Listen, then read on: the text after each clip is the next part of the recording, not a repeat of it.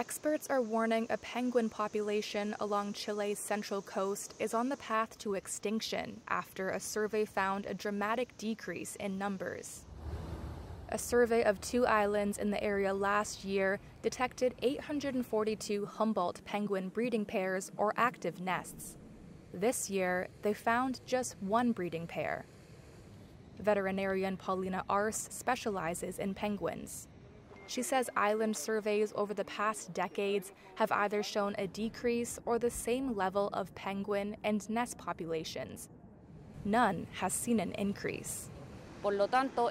Therefore, we believe that this decreasing trend will continue and can reach a more drastic scenario, which would be the extinction of this species. Javier Meza is the head of biodiversity conservation at the National Forestry Office, CONEF. She says a, quote, perfect storm of threats has wreaked havoc on penguin populations and other wildlife. There was the avian flu plus the El Niño phenomenon that shifted all the food towards the southern zone.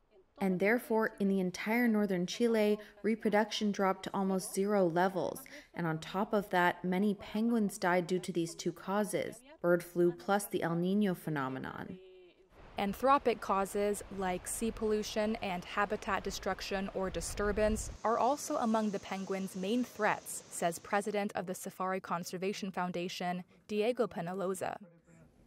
Looking at an X-ray, he sees a hook inside a penguin's throat and a fishing line inside this penguin's mouth. In this case, it was a hook, he says, but tomorrow it may be plastic that kills a species.